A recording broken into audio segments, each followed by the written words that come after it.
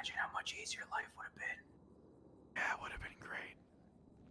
No, Hired somewhere. yeah, you don't have to apologize, even if you are expressing your concerns out there. I completely understand. Red spreads. After all, this is, this is why town halls are made. People should express their concerns. They should say whatever they want.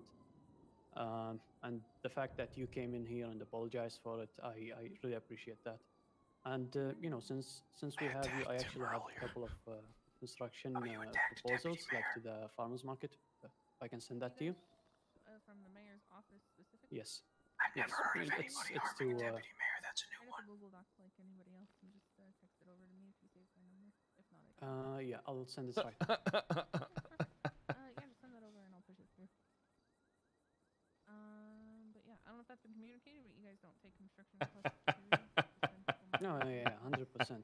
Whenever someone asks about construction, it's